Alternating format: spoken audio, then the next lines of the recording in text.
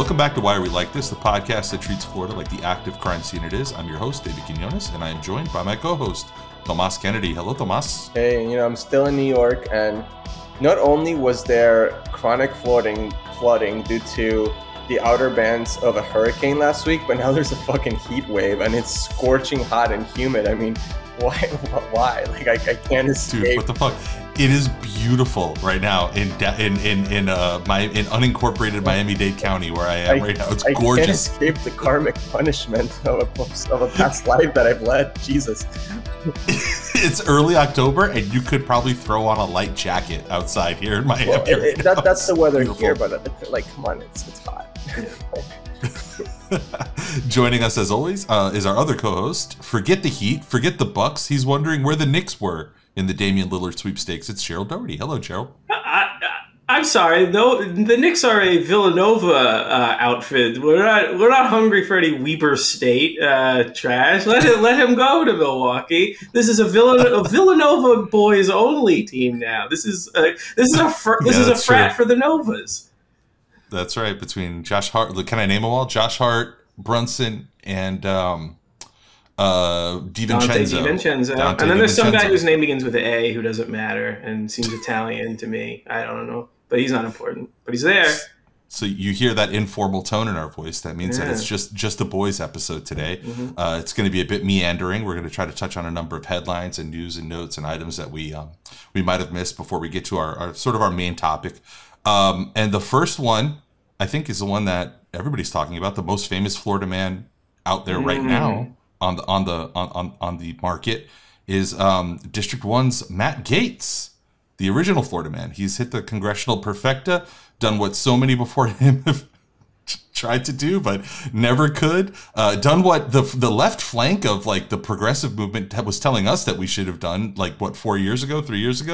I don't really know what to take from any of this, but from the AP, Speaker Kevin McCarthy was voted out of the job Tuesday in an extraordinary showdown, a first in U.S. history, forced by a contingent of hard-right conservatives and throwing the House and its Republican leadership into chaos. Of course, it would have to have a Florida connection because, like, why fucking wouldn't it? Why wouldn't it be Matt Gaetz? But I don't know. What do you guys think? Well, speaking of Florida connections, the president of the Florida Republican Party, when they asked him about this, his idiotic response was, well, once again, Florida is the center of the political universe. Like, wow.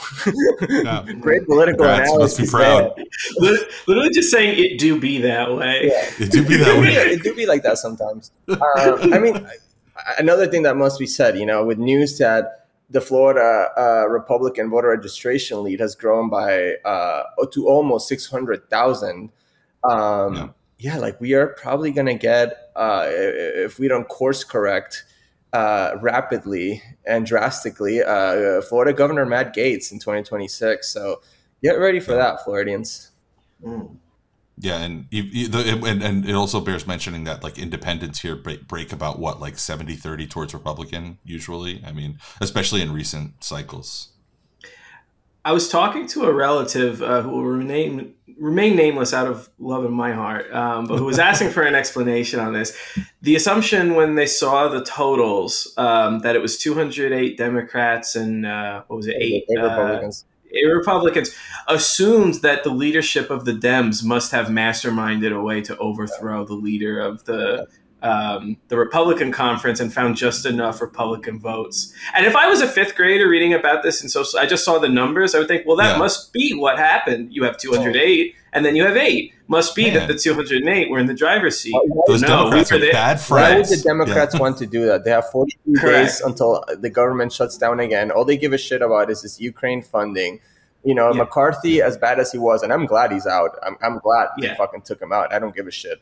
But, he's going to get replaced with someone worse. I mean, it's embarrassing for the Republicans, but this is like just chaos, and it's not good for anyone, really. No, for all the noise, I'd say there's going to be for all the sizzle, there's going to be very little stake. Like they're going to have Jim Jordan or Steve Scalise be the next guy. They'll probably make the same, we want you to shove our agenda through or go through with a shutdown that would blow up in our face because that's what happens every time we try this stunt.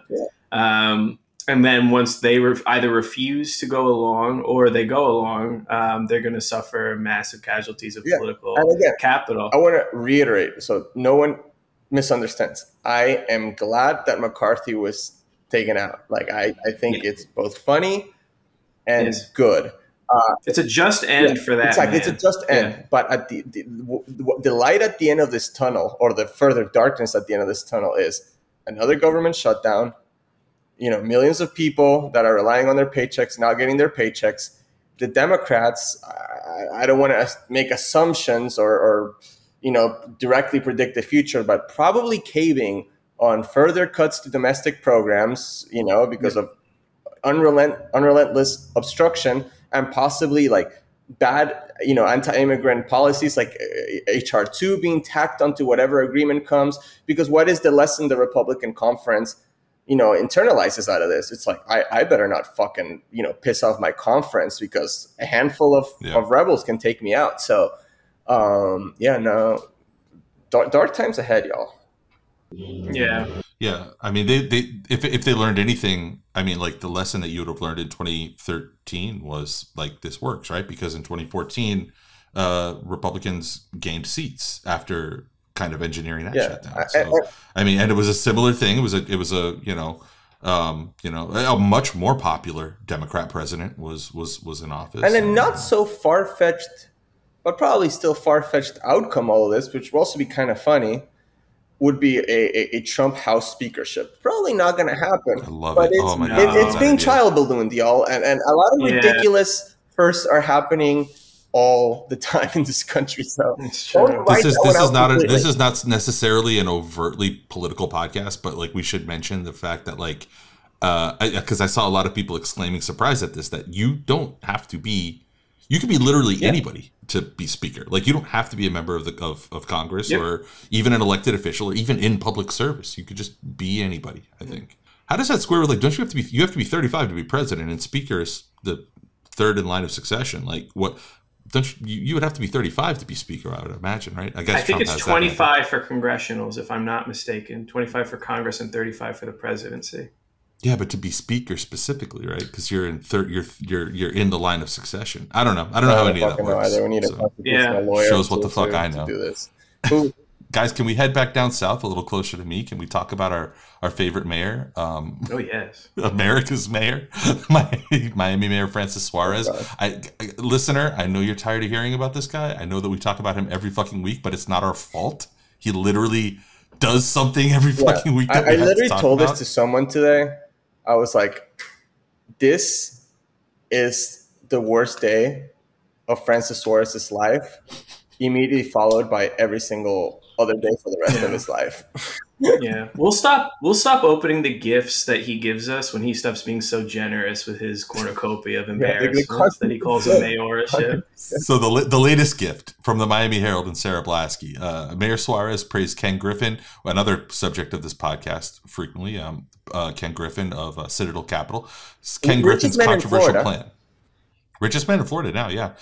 Billionaire's Aid wrote the quote. So here's the story. When a reporter asked Miami Mayor Frances Suarez to comment on billionaire Ken Griffin's controversial plan to relocate a historic home from his $106 million Bayfront estate and turn it into a tourist attraction, the mayor gushed in full-throated support.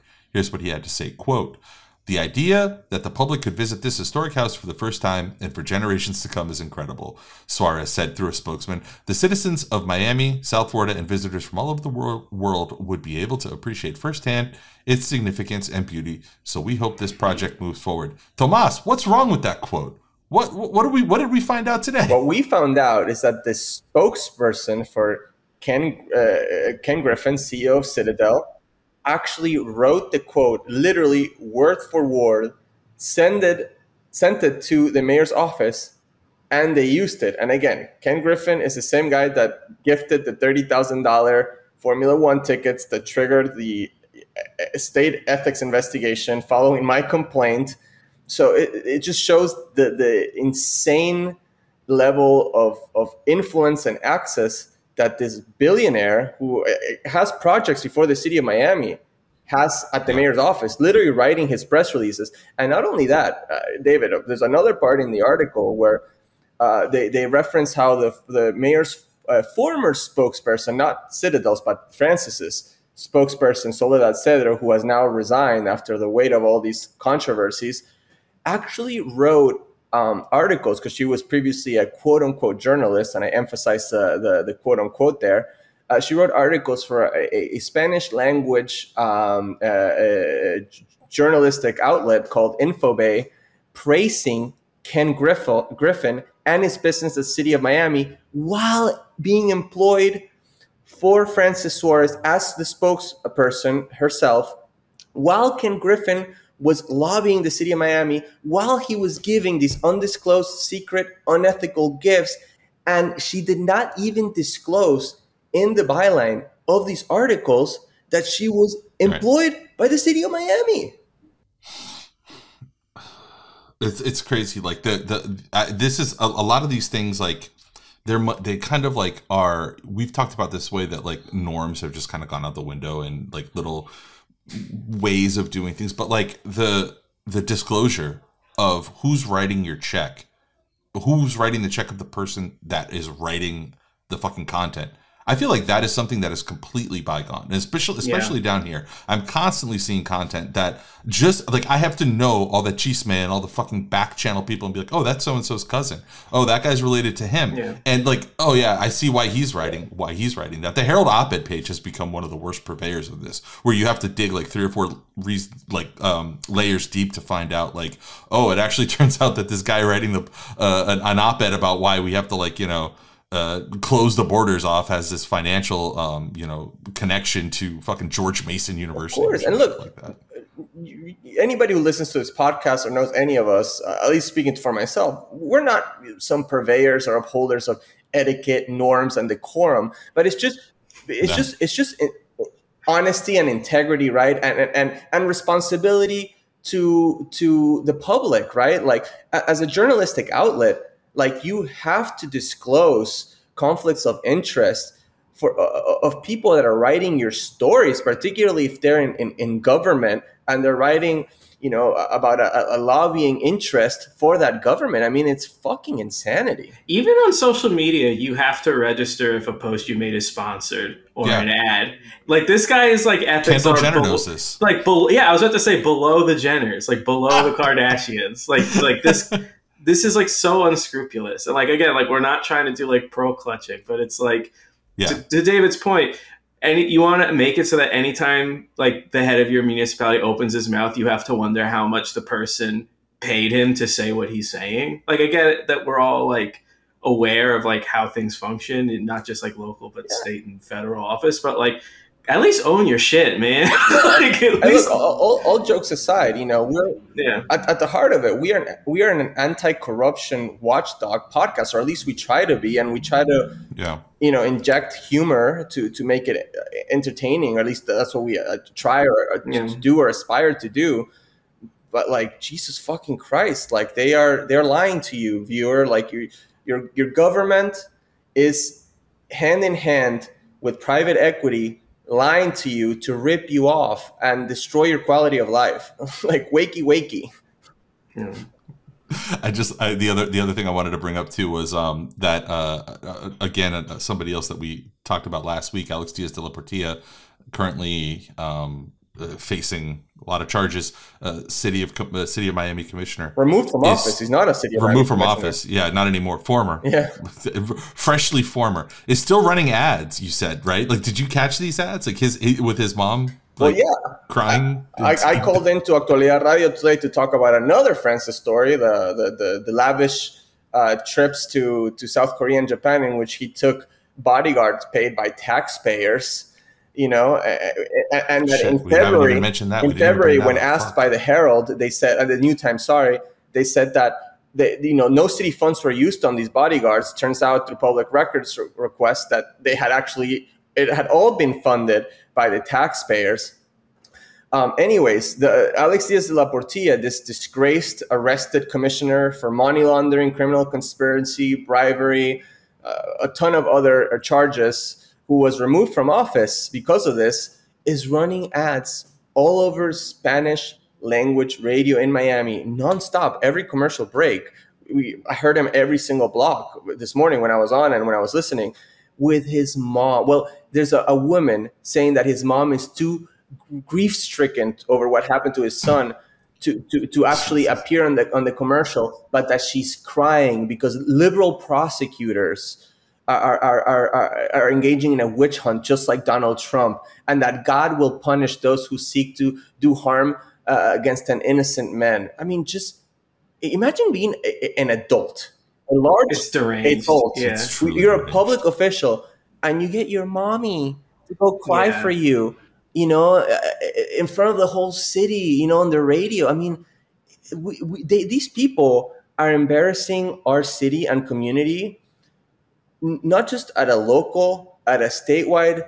It's a national embarrassment. We are a laughingstock. Yeah, it's a joke. It's a laughingstock. It's ridiculous. And I mean, his case, I really feel like based on all the like sort of scuttlebutt that you hear about it, it seems like it's going to be a pretty fucking open and shut. Like it's a mountain of allegations and evidence and whatever. I mean, it has to be adjudicated, but like to just say like, oh, it's political. They got him dead to rights. He was basically selling his vote over a multi-million-dollar developer project involving a private charter school owned by these anti-vaxxer psychos over a couple of $100,000 of campaign donations, you know, and other things. I mean, this guy was engaging in clear pay-to-play practices, selling his vote. Insanity.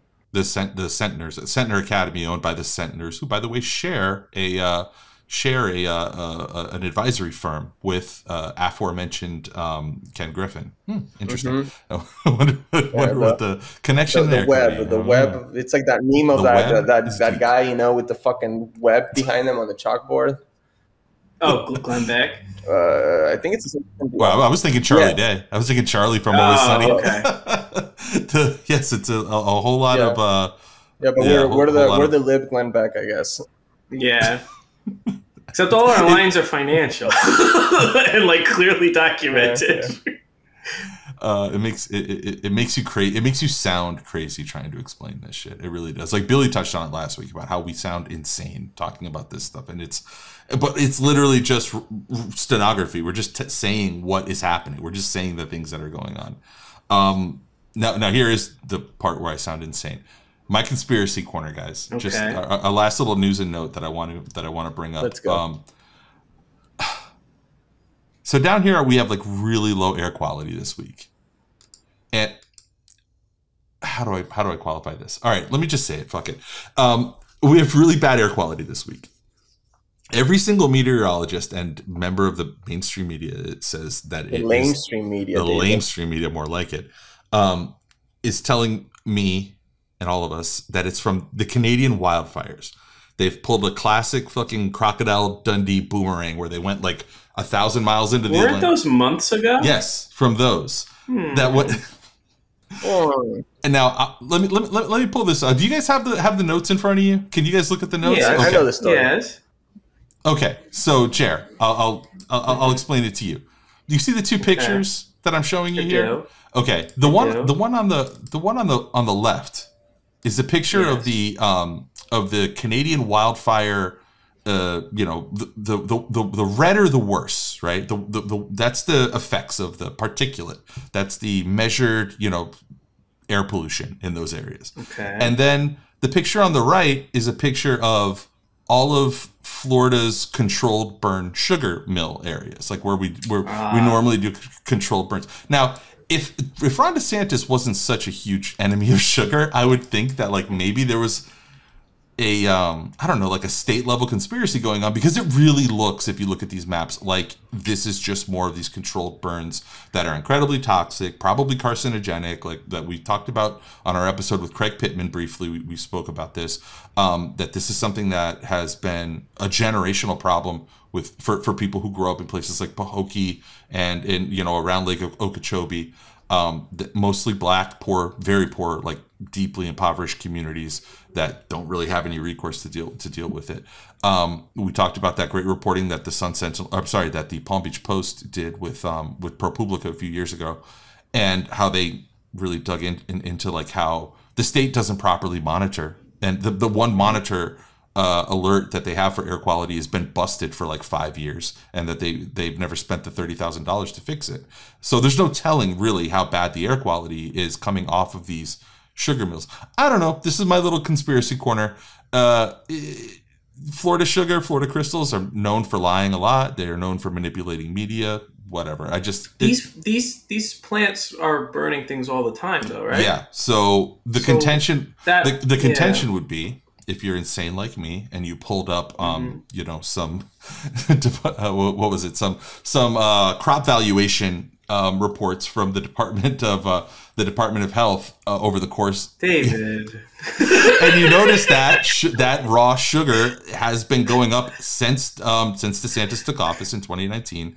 Raw sugar in the state of Florida has gone up 25% year over year continually. So like a compounded, like effectively more than doubled since 2019, right? And since 2019, some very key, I don't want to get into the minutia of this, but like some very key regulations have been rolled back. I mean, along with countless other regulations under DeSantis, but he's rolled back a lot of regulations surrounding the like when these companies are permitted to do these burn-offs, right? So the burn-offs have gotten heavier and more intense and deeper because sugar production has effectively doubled, because we've been sitting home for 3 years pouring sugar down our fat fucking faces. And like, that's just the nature. The demand is higher than it's ever been for sugar. So I don't know. I would like to see somebody smarter than me weigh in on this, because so far all I've seen are just like TV meteorologists saying the exact same like 10 words about how it's, you know, trade winds from Canada, which is usually just a good cue for what Sinclair is pushing. Yeah, it's so, one like, of those. I understand the suspicion. Yeah. I don't know. My contention with this is there would have to be new plants for it to lead to such a shift in air quality all at once. See, but Gerald, these don't come from the plants. These come from the fields. The burn comes from the fields. Yeah. Okay.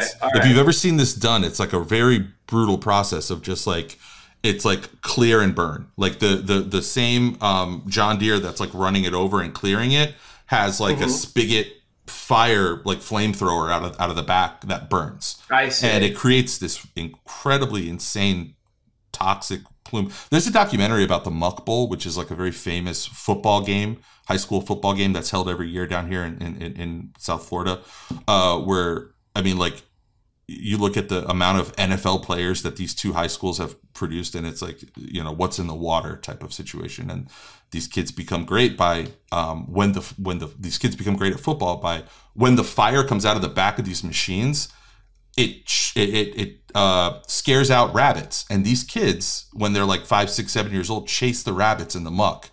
And then 10 years later, you fast forward and they're 5-star running backs. And so it's just, it's interesting, whatever, go watch it if you want. But I don't know. I feel like a little sensitivity to that issue because I've been up there. I've done some reporting. I used to do some reporting up there. I mean, you know, it's something that we should ask friend of the pod, Craig Pittman. I mean, look, David, I'm not a meteorologist or an air quality expert, but I also find it very weird to attribute this to California wildfire. Canadian wildfires. Yeah, across half of the North American landmass. I mean, you know, we do get, you know, Saharan dust here, so it's possible, but we can't discount, you know, the environmental and human damage that these, you know, quote unquote controlled sugarcane burns have been doing to communities in Florida for decades now. And they're just getting worse, like you said. So I think there's something there, man. Yeah. You know what? I'm going to reach out to Greg. We're going to see. We'll see about this. We'll see about this. And you know what? Maybe I'm fucking just crazy. You guys, thank God that our group chats are not public, because if people could see the kind of fucking conspiracy shit that I engage in, likewise, David, as you know, likewise.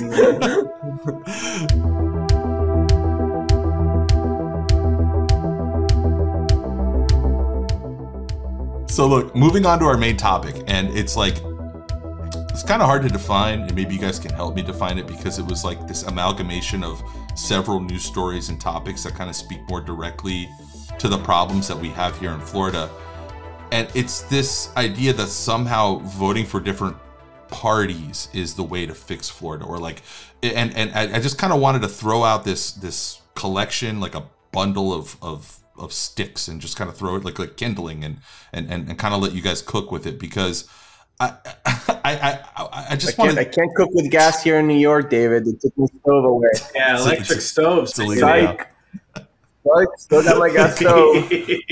Adam, as Tomas shifts his camera over to show us his gas stove, and they're gonna have to, that Eric Adams is gonna have to pry out of his cold dead hands. From my cold dead hands, David. So Joe Biden's administration been news today. His administration has begun the process of delivering on one of actually the biggest campaign promise, but not from his campaign, from the AP today. The byline is McAllen, Texas. The Biden administration announced it has waived 26 federal laws in South Texas to allow border wall construction on Wednesday, marking the administration's first use of a sweeping executive power employed often during the Trump presidency. By the way, I was kind of surprised to learn that. I didn't know that he had like not used any executive. I thought that was just like a thing everybody was doing now. Just like every president was just like going ham on the executive orders, but I guess he hasn't done that. Shows what the fuck I know. The Department of Homeland Security posted the announcement on the U.S. Federal Registry with few details outlining the construction in Starr County, Texas, which is part of a busy Border Patrol sector seeing high illegal entry, according to government data. Whatever. So he's going to build the wall. Biden's going to build the wall where Trump didn't. Or am I making like too much of that? Is there, Gerald, you and I were talking before we started recording about like these excuses that people make for their favorite politicians or their favorite, like, oh no, actually, it's not that he's going to build the wall. And I haven't really been paying close enough attention to the discourse, but am I fucking crazy? Is this guy going to literally build the wall, like deliver on the biggest campaign promise of his opponent? Like, he is. Yeah, that's the thing. It tells you that like voting for a guy who you think is your friend to oversee this like cruel and inhuman machine is not going to make the machine less cruel and less inhuman. I'm only just getting flashbacks to it now, but when they had the Border Patrol agents on horses whipping, what was it? Haitian. Oh my God! You wouldn't even know that this was like from today's era if you were just watching like MSNBC or CNN. Like that happened just 2 years ago. No, it's we're not trying to sound smarter or cleverer than now, but like if I was more naive, if I was myself from 10 years ago, this is the kind of thing that would break my heart. Yeah. Because what am I going to do? Like, what now? You just said that doing this is like, oh, this is fascism and we can't go down the road of this. And it's like, well, when we do it, it's good. Yeah. Like, because we're good. I want to give more context on this so the reader understands what's happening, and in no way is an excuse. I think this is fucking reprehensible. So there's this money that was appropriated for this, right? That the current administration says that it's from the past administration. We're 3 years in, right? What the fuck? But they say that Biden says that he couldn't get this money, appropriated to something else. They refused his request, which I'm very skeptical of that. And he says that they have to use the money. But what you have to notice, even if it's true, which honestly I don't know if they can get it appropriated to something else or not, really skeptical on that, like for real, the money doesn't have to be used. And what they say is that, if we don't use this money, then we lose it. Well, lose it. Like, don't spend it on this. Then use it on something else. Yeah. And what does that mean, lose it? What, like the money just vanishes into thin air? Like, what the fuck does that mean? Like, so there's a lot of questions about this. I don't buy the administration's excuse at all. At the end of the day, the campaign promise, by Biden, he was unequivocal on it. No further construction of the border wall. So, like, lose the money if that's what we need to do. And this is going to lead. No, it's not just the humanitarian aspect that it's going to deter people from coming here, possibly cause harm to migrants that are coming here. But it also creates environmental damage in these communities, destroys ecosystems, wildlife, destroys the character of these border communities. And, there's health implications, like broad public health implications for a lot of this stuff. And, something that I like to say is anti-immigrant policies have been a feature of both Democrat and Republican administrations. I mean, back when I started my immigration advocacy 10 years ago or whatever, we used to call Obama the deporter in chief. I'm sure you guys remember the tagline. So, you know, it's kind of an inaccurate thing that I'm about to say, because both parties have engaged in this. But, you know, as you guys noted, we did, or people who voted for Biden did vote for him with the promise of turning the page from Trump, right? We did not vote for Biden for a continuation of Trump-era immigration policies. Right. Or furtherance of it, like, or delivering on it. Exactly. Fuck, and this like, that's what's happening, you know? And I don't want to rant too much, but like with this whole migrant crisis thing, it's bullshit. You know what I mean? Like we were talking before the show, Colombia absorbed many more migrants from Venezuela and other countries. And they don't have, you know, obviously there's anti-immigrant hysteria worldwide, but they don't have the level of anti-immigrant hysteria that we see in the United States, right? In the United States, you know, we have outsourced our response to this to these nonprofit groups that are just, they don't have the levers of government to be able to adequately respond to this. They don't have the proper levels of funding. They don't have the proper levels of expertise, to be quite frank. This is something that requires a government response. We could see,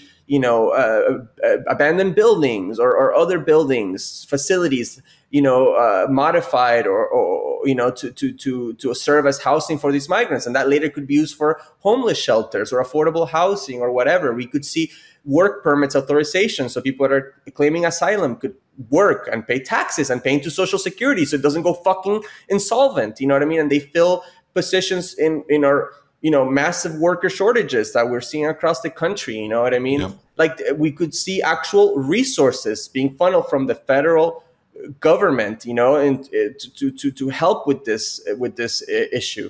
But we could maybe have for the first fucking time ever, because it's funny, Tomas, you've been here like most of your life, but like as somebody born here, I'm very frequently told like, oh, well, what do you know about what's going on in Cuba? What do you know about what's going on in, you know, Venezuela and all these other countries? And I'm like, I know what's going on in my fucking country. And I wish that for once my country would have a conversation about the pressure that we exert that creates this on the global south, that creates these migration patterns. Look, we've been fucking with the southern hemisphere, you know, and other countries in the global south for very long, creating conditions that exacerbate what are called pull factors of migration into this country. And besides that, which what we just discussed is a very real factor into what's costing migration to our country.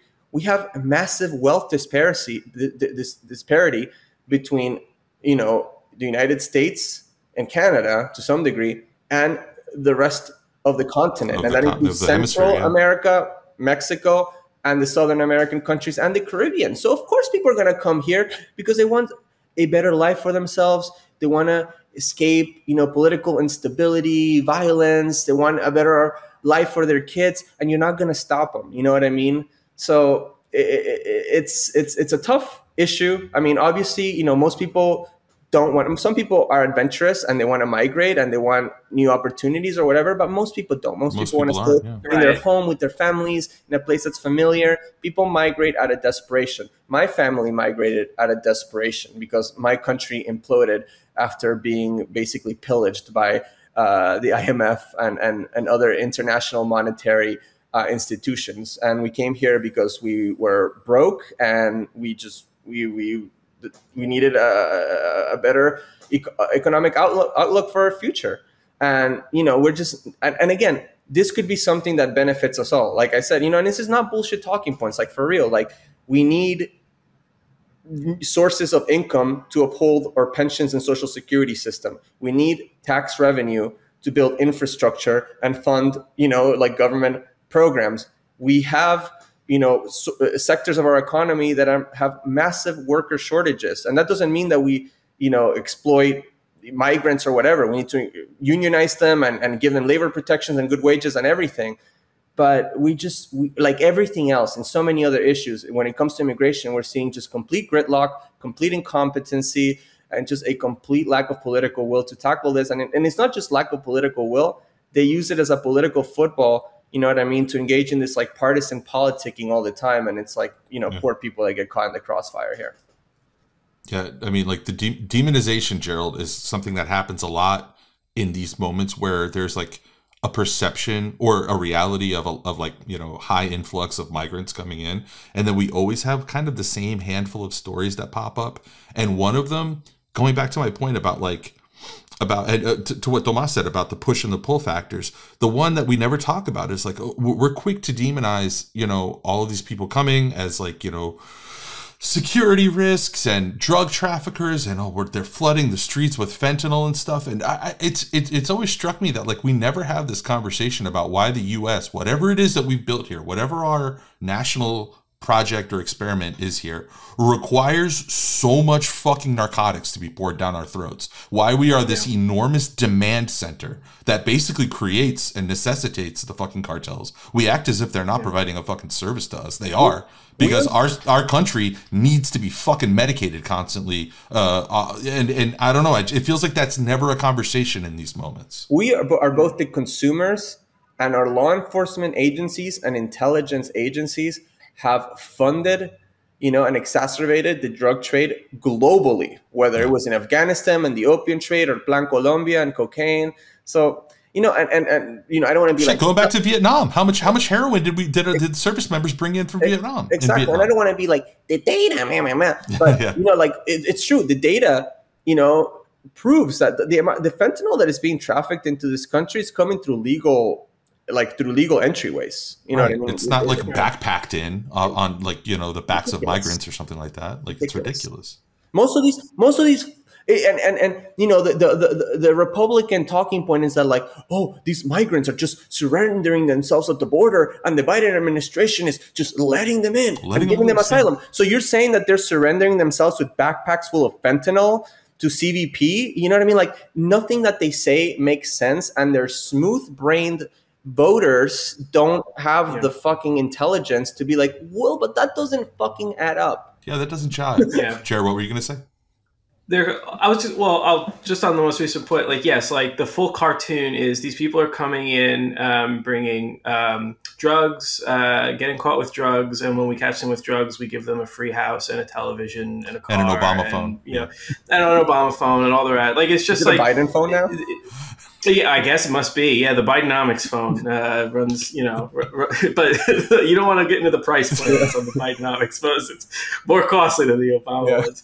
But I want to make the point, like, a good rule of thumb. I'm sorry, for people, I'm just thinking of the Biden phone being one of the old folk phones with like the really big buttons on it. I would love a Biden phone, but when you dial a number, it patches you through to a different number, like kind of like chat roulette. Dude, chat roulette, man. Wow. Or the Biden phone, but they like, it's just the fucking, what was the thing that the old folks would wear around their neck? The like, I'm falling in, I can't get up. The life alert. Yes, the life alert. Life alert. Sorry, Jared. What were you going to say? I'm sorry. I was going to say, just because, you know, we were talking about like what the U.S. is doing, you know, in our own hemisphere. A good rule of thumb for people, if you hear like organs of the American ruling class bellowing about what the Chinese ruling class is doing to us, whether it's fentanyl, whether it's surveillance and data mining and what have you, you can bet money, blind money, on they are just trying to wash their hands clean of what they know the American ruling class does to its own people and to the people within its own hemisphere on a daily basis. Like, are there things that China does that are bad? Yes. Like, of course, I'm not going to say that that's not the case. But a lot of what people bellyache about with China is the accusations, whether it's spying on people, whether it's drug importation or the proliferation of drugs. These are all things they know that America does on a day-to-day basis, but they need a villain to paint themselves as the hero. Yeah. Like, that is just a convenient foil to wash their hands clean of what they know what they do. All these newscasters are ex-CIA anyway, or have tried to be and didn't get in. Like, they know. There's like a real revolving door. Tucker Carlson is a failed like CIA applicant. Yeah. Imagine being a Fed. Now imagine being a failed Fed. Like, that's where you're at. the two pipelines Bottom of the barrel. is failed Fed, failed theater kid, and then like those are the two. Look, you guys talk about Tucker Carlson, and before we leave this issue to talk about the next like sort of stick on that bundle that I wanted. I just wanted to like, I appended it at the end of our notes for this episode, but like it's stuck in my craw since I read it yesterday. This article from about 4 or 5 days ago by Tim Paget, who for folks who don't know who that is the I believe he's the executive editor of WLR, of our local NPR affiliate down here. And this op-ed of his ran in the Miami Herald, which is our still our newspaper of record.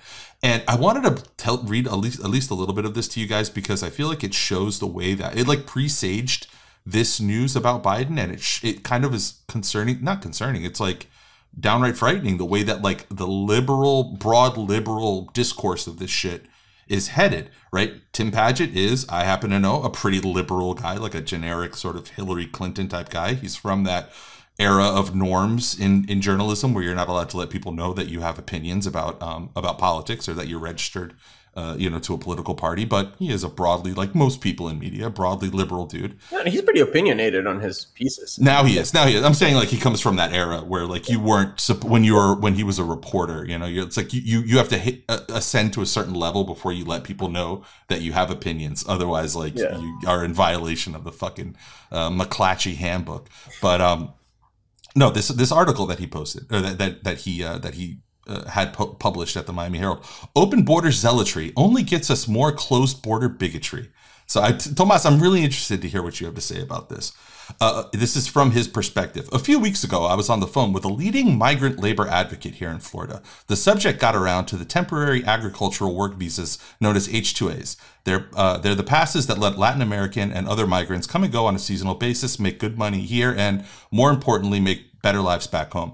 I wondered if the activists thought that this program should be expanded and fine-tuned, a means of restoring more orderly method to the madness of America's ad hoc migrant worker scheme. Couldn't a better H-2A,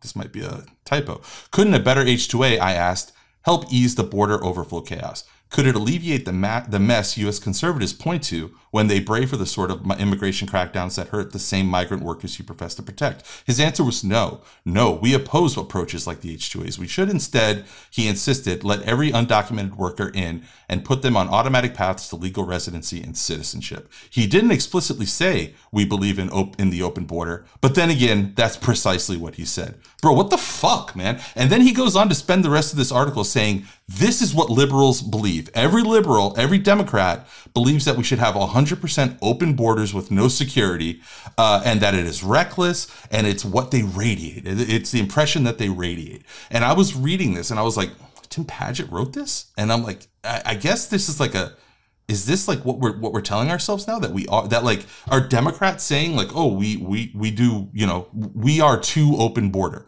Because to my, like, apart from this unnamed fucking... They're building a wall, David. Doesn't seem that open fucking border to me. And I don't know, I just felt like this was like, and again, this was September 28th. We just learned about Biden, clearing the way to finish the wall today or yesterday. And it felt like this sort of presaged the change, in the posture. And it's really worrying because like, this is like, I think the new prevailing liberal ethos is like, okay, guys, enough of this like silly playtime. We really do have to crack down on an election year, David. Fucking A, man. But how is this going to help them win fucking elections? This is my point of this whole section that we're doing, is it's like, we think that just voting for a different part, and I know that for people who are like, longtime listeners to like leftist podcasts, this is old hat, but like, we think that just voting for a different party is going to fix Florida. And I feel like the issues are way deeper, right? Like I also wanted to talk about what's going on in New York with how what Eric Adams is doing is not really that much different than a lot of the stuff that we do down here. Like the failure to react to, historic flooding is not that much different than the fact that Fort Myers is still a fucking disaster that you can't even drive through a year after a hurricane. I mean, I have a lot of thoughts. I mean, I don't want to promote nihilism either, but I don't want to engage in like partisan hackery either. I mean, and I don't want to give stupid cliche solutions either. But, look, if you're going to engage in electoralism, you got to vote in people who are consistent, have integrity, are willing to take political risks. But beyond that, you need a mechanism, an organizing mechanism to hold them accountable, because they are wedded to this political patronage system that will make them compromise and make political calculations that are impossible and ultimately harmful. You know what I mean? And, I actually know Tim. I liked him. And, we are in the things like the liberal class is in an impossible situation where they're trying to create a workable system in a system that's unworkable. Yeah. You know what I mean? We live in an exploitative economy where many sectors are completely dependent on the exploitation of not just low wage, but migrant workers. You know what I mean? And look, I think the worker visa stuff is a complicated issue. We could do a whole episode on it. I'm very, I don't know exactly where I land on it. There's a lot of nuance to it because there's a lot of nuance to it, but I do think there's a place to grant visas to workers that do want to come here, perform some work, and do want to go back home, right? Mm-hmm. But at the end of the day, it goes back to what we already discussed in this podcast, which is there is massive wealth inequality between the United States and the global South and its immediate backyard, quote unquote backyard, right? I hate using that term, in the Southern Hemisphere of the Americas. So you're always going to have this pull factor of people that are going to want to come here. And honestly, I don't know what the solution is, but I side with the immigration advocate that talked to Tim Padgett. Let me read you. Let these undocumented workers in, let them fucking work, and let them pursue a better life. Because honestly, I mean, it is what it is. This country has spent a lot of its history fucking with countries like mine and other countries in South America and Central America. And, I don't want to condemn people to a lifestyle of no opportunity, of violence, of economic, disparity, just because of the location that they were born, right? Just like in this country, we say that a zip code shouldn't determine, your children's future, and depending on where they go to school or whatever, that applies to people in the world. Let me read you two more paragraphs. The perception of border laissez-faire has also helped open the door to all the shamefully xenophobic stunts that we're seeing right now, flying migrants to Martha's Vineyard as political props, placing concertina wire at the Rio Grande, making it a felony to transport undocumented migrants into Florida, the chest thumping about but brain-addled calls in the GOP primary debate to invade Mexico. But it's also it's also helped expose the left as rank hypocrites, as Democratic leaders like New York mayor and Massachusetts governors cry for help amid a flood of undocumented migrants into their progressive bailiwicks, a deluge they didn't seem to make much of a fuss about when it was Texas and Arizona border towns sounding the alarm. This is No, you know what, David? He's not wrong in any of that. He's not wrong in any of that. Other than defining the governors of those two states as the left, but okay, sure, I guess they. Yeah, exactly. Eric Adams was a former Republican who is a conservative and corrupt, by the way. And we should do a whole episode on him. But it goes back to what we were talking about earlier, right? Of course it's going to be used by xenophobic purposes in this racist ass country. Yeah. But this is a failure of the federal government to properly react, to resource cities, to expedite work permits, to create job placing programs in sectors that need them. You know what I mean? To take the opportunity to build infrastructure to house these migrants that can later be used to house other people. You know what I mean? It's just a failure of government being able to do anything, which is, part of the larger neoliberal agenda of privatization and the destruction of government institutions and know-how in this country that was built during the New Deal and during the Great Society era, and after the 70s and especially in the Reagan era, was destroyed. Look, in New York City, there were government-run food pantries back in the 70s and 80s that resourced people really well. You know what I mean? That's been shredded. And again, during after the Reagan era, everything was shredded and privatized and outsourced to nonprofits. I was reading an article just the other day that my friend, our friend of the pod, Jordan Saccharin, shared with me about how benefit programs, right?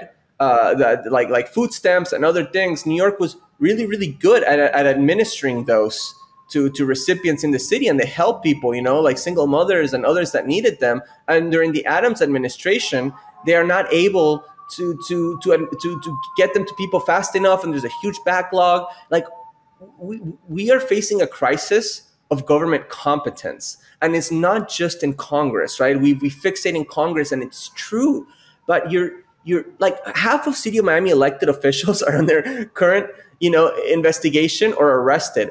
You know, like in New York, we can't do basic things for our residents. I mean, and this is happening in red, blue, you know, and it's not to, you know, I'm not trying to do partisanship right here. Or yeah, that's the point, is that it's not a partisanship thing. Yeah. It's a bug in the system that's a feature. Right. You know, we can't do things anymore. The immiseration is necessary. And actually, it's funny because something you said is something that's echoed in this article and it's something that it's rhetoric that pisses me off every time I read it, where like, and this must piss you off even more, where it's like, yes, and this he says the open border bunch will say that this is especially the moment we must be compassionate.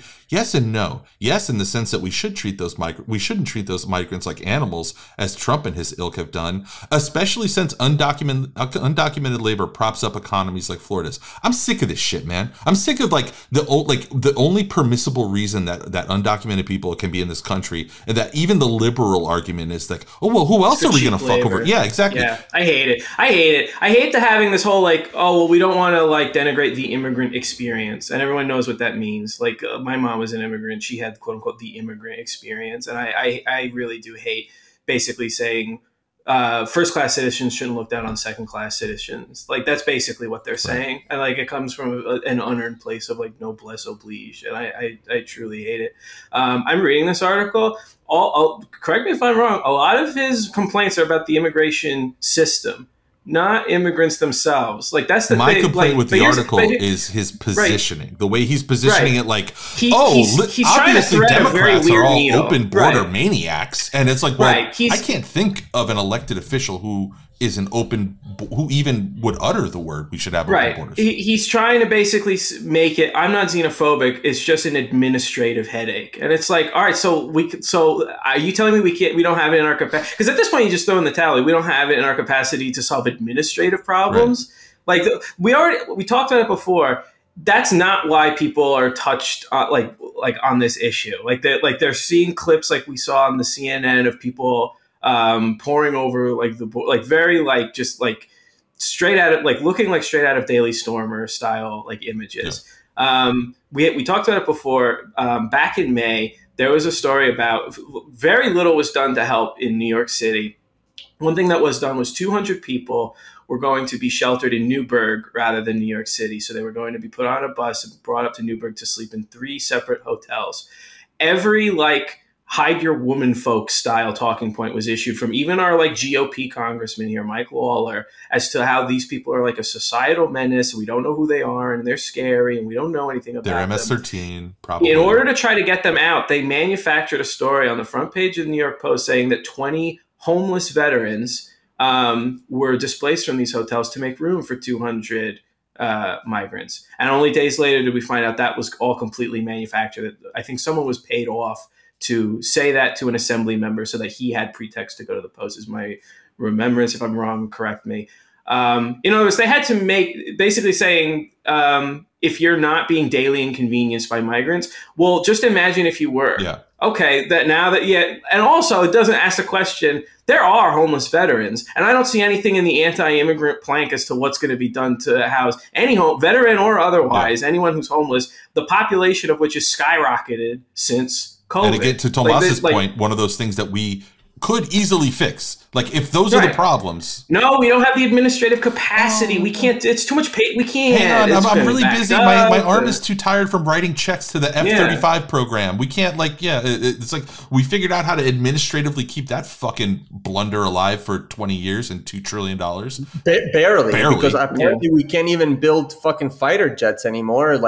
They fucking crash. They get lost over North Carolina. A little bit of rain, bro. And then the government can't even find it. Did they even find that fucking jet? I don't know, man. I mean, yeah, it was just like a story that everybody dunked on for a day, and then like, did we even find that fucking F-35? I mean, how much is that fucking thing? Like $100 million?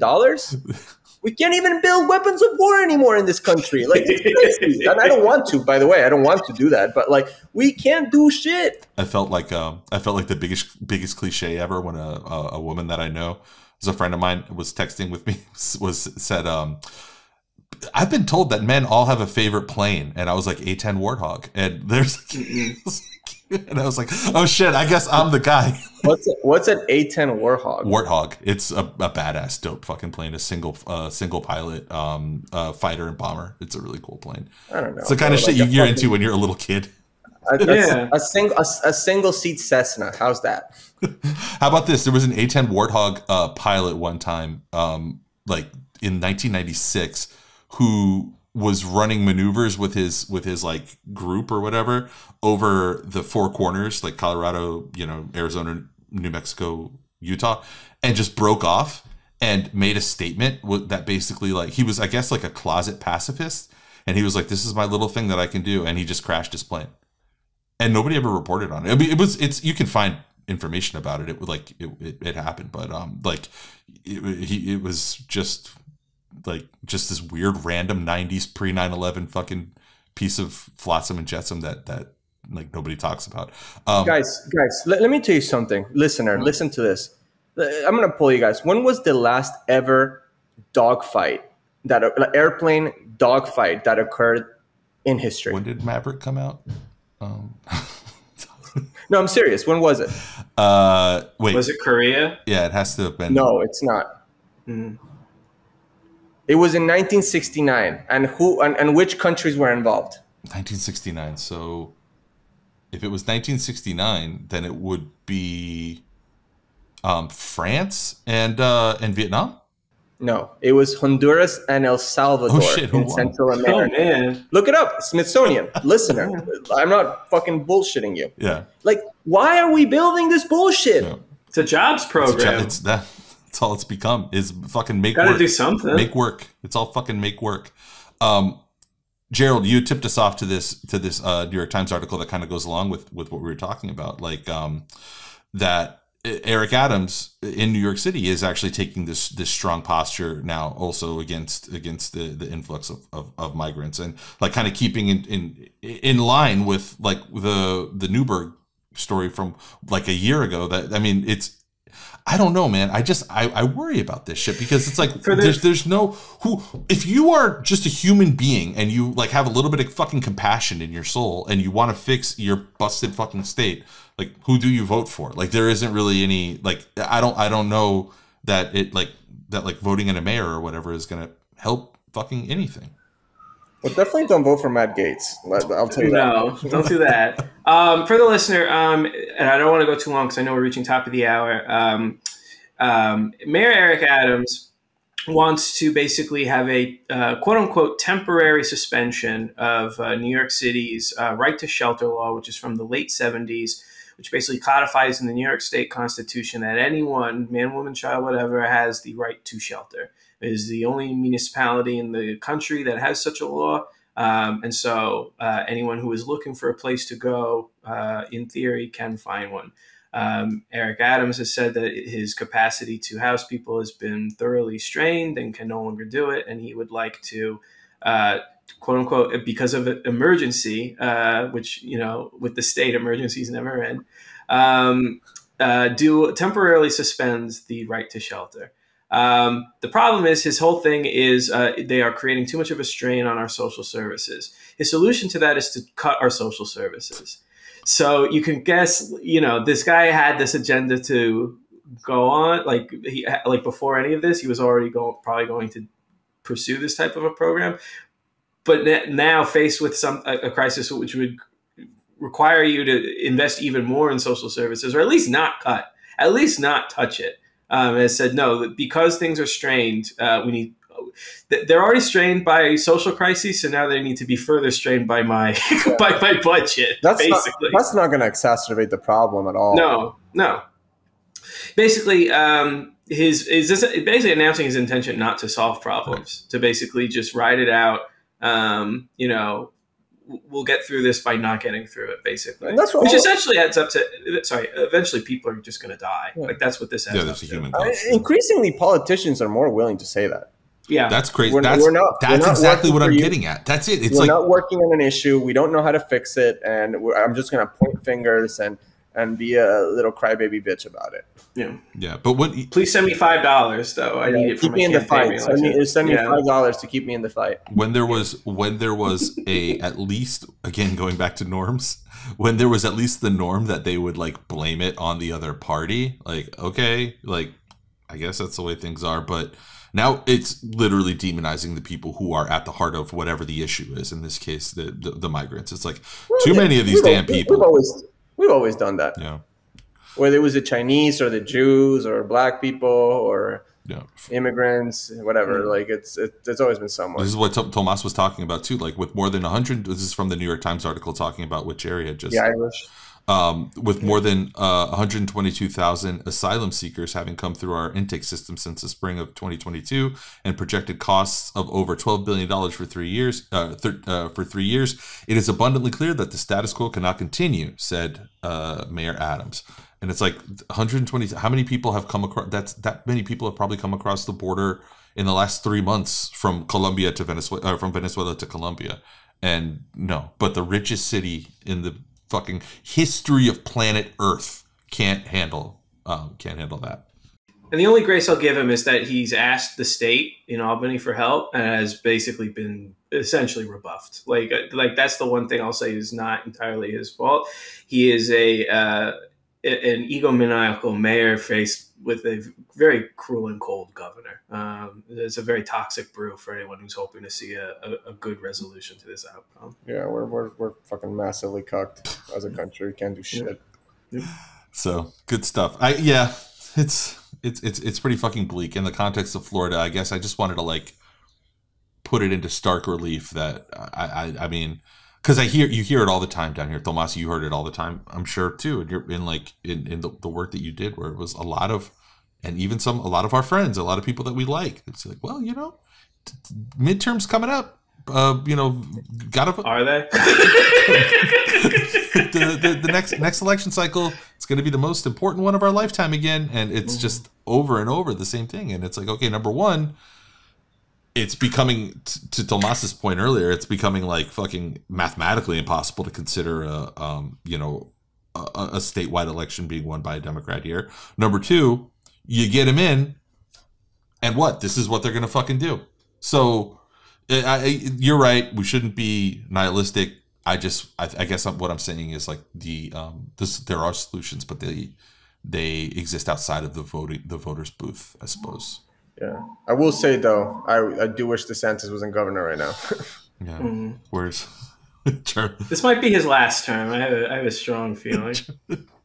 Well, he's term limited, but I know. I'm saying even if I have a feeling, you think we might not see him in public life anymore? Like that's basically what I was trying to get at. I don't even think the Senate would take him. Well, but if we get Matt Gaetz afterwards, Jesus fucking Christ! I know. DeSantis could be speaker. Maybe he doesn't even have to run for a seat. Yeah, that he would love that. He would adore that. House Speaker Ron DeSantis. No, he would hate it because he wouldn't have this cucked, complacent legislature doing everything he wants to do. He'll have this fucking psychos in the U.S. House Republican Conference just fucking gnawing at his toes at every fucking thing he does. Right. He's not used to actually having to compromise and placate. And look, say what you want to say about Congress, but as U.S. House Speaker, you got to do a whole lot of compromising. So right. I don't think that job would fit him well. I think he would be removed fairly quickly. Speakership is about eating shit a lot of times. So, yeah, but that's the thing. He does that beautifully. Like he eats so much shit. We just like watching him do it. It would be funny. He was born for that job. It would be funny. But I don't know. Trump, on the other hand, would be perfect. Yeah, he would just be like, yeah, I don't care. Like whatever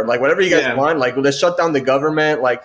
He would just he would just use it as a press conference launch pad. That's it. My favorite thing about Trump's political instincts and demeanor are like the immediacy where like he is literally letting go of one branch before he grabs the next one and is in free fall for moments at a time, like entire like weeks at a time, where his attention span is so short but the thing that's in front of him is like the most important thing, and then it becomes the most important thing to 10 million podcasters and media morons and shit, and like it becomes it's like, fuck, can you technically buy Greenland? I still don't know. Like, I don't know if we can do that. Like, but if there was ever a congressman who was calling for the speaker to be vacated and the speaker was Trump, he would have just stood directly behind them while they were going on their speech or whatever, just haunting them, like just not giving them an inch.